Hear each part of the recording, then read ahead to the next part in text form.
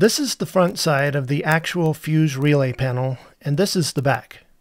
We'll never make any sense of this hairy mess, so let's simplify things. Here is a greatly simplified view of the fuse relay panel showing only the spots for relays.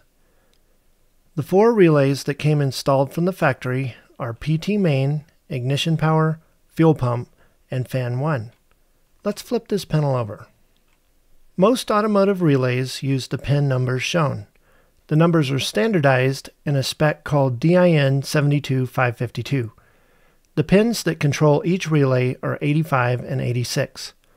I have color-coded them to show that you activate the relay with 12 volts on pin 86 and ground on pin 85. When that happens, there's an electrical connection between pins 30 and 87. Now let's see how the factory wiring was connected.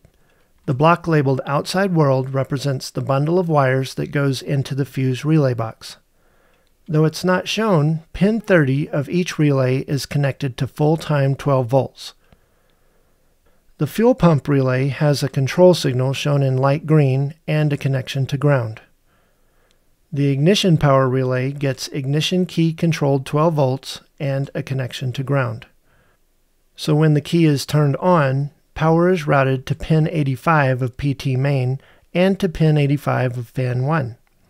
Since pin 85 of PT main is 12 volts, we know that the brown control wire activates the relay by going low. This is called an active low signal. Using the same logic, since pin 85 of fan 1 is 12 volts, we know that the blue and green control wires on pin 86 turn on the fan by going low. Pop quiz. Does anything about this wiring seem wrong? Pause the video if you want to think it over. In just a second, I'm going to give you the answer. Did you figure it out? Hopefully the color coding of the pins helped. The control signals for the PT main and fan 1 relays are reversed. While some relays will work when connected this way, it doesn't follow the industry standard. Plug a diode relay into one of these sockets and you'll have a short circuit until the diode is destroyed. It's better to prevent this possibility, so here's what we did. At the PT main relay, Dylan disconnected the active low control signal. Then he disconnected ignition switch 12 volts. Next, he connected ignition switch 12 volts to pin 86 and connected the active low control signal to pin 85. In short, he swapped the 2 terminals. Same idea for the fan 1 relay. He disconnected the control signals, then disconnected ignition switch 12 volts. Then he connected ignition switch 12 volts to pin 86 and connected the control signals to pin 85. Problem solved. If a picture is worth 1,000 words, what is a video worth? There's a slider that goes in with fingers like that, and it kind of locks all the relay pins in place.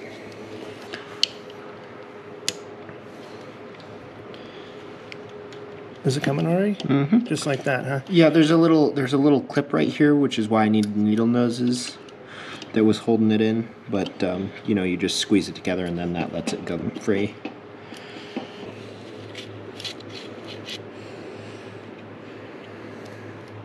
Okay, so where was the lock? Tell us about the lock. So this is the lock right here. You just gotta squeeze it closed to let the whole thing out. Is any individual relay pin now free, or are they still locked in? Locked. Okay. Locked. Okay. Locked. Okay. So it's like a secondary lock. Right. When you're compressing something or whatever to pull those out, is there a tab that's getting bent that needs to be restored before you try to lock it back in place? I don't think so. I think I should. Because on other connectors, I did see that. No, on these it's not, because there's a black plastic one that I'm pulling out of it. Alright, so when you lock it in, it's as good as it ever was? Yes. Okay.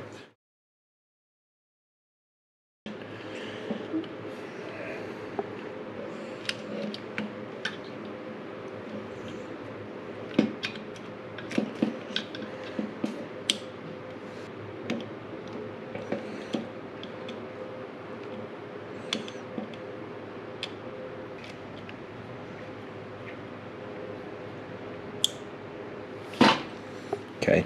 Okay, so that's good. You feel good about it? Mm-hmm. Now Dylan is going to pull out the plastic lock that locks all of the Maxi-Fuse pins in. Looks like he's starting to get some traction there.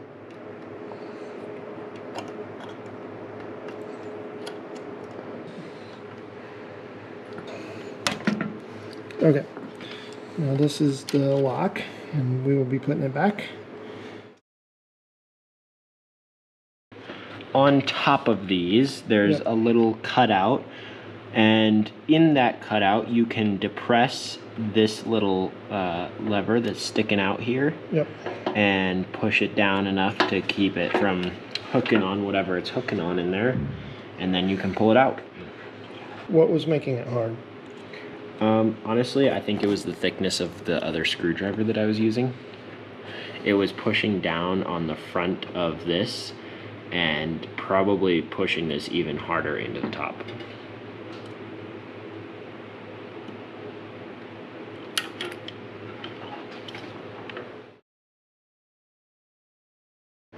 Gray, skip a space, vintage, skip, fuse. That one can chill there, and this one can chill right here. And now the jumper wire to the second fan relay is about to get its own little personal Series 280 Tangless connector.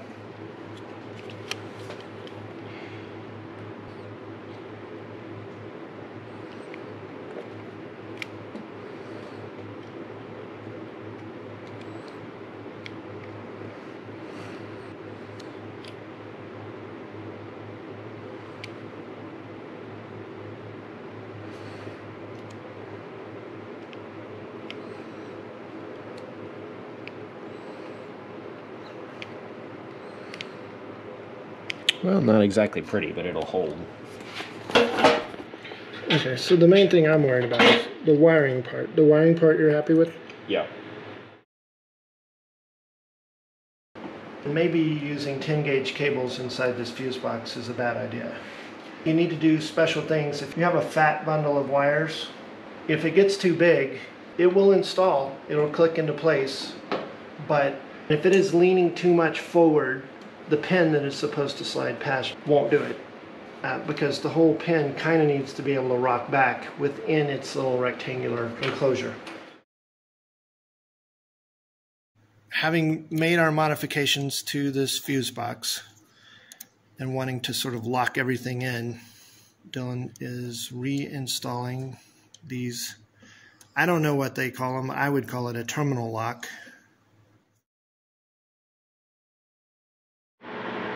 This is the fuse box cover. Among other things, it is an excellent place to label the fuses that you have put in, the relays that you have put in. We have modified this fuse box a little bit, so we need to come in here and label what's what.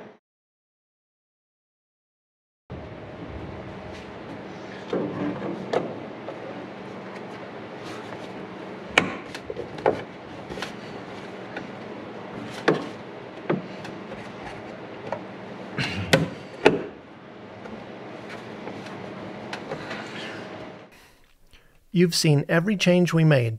Thank you for making it this far. I suggest you stop watching now. The rest of this video is basically an appendix of datasheets and catalog pages. Here is a Delphi catalog page with every part of the fuse relay box. Company names change and so do part numbers, but at least this information provides a starting point. This is the datasheet for Chuan part number 301-1C-C-R1, the relays that came installed in the fuse relay box.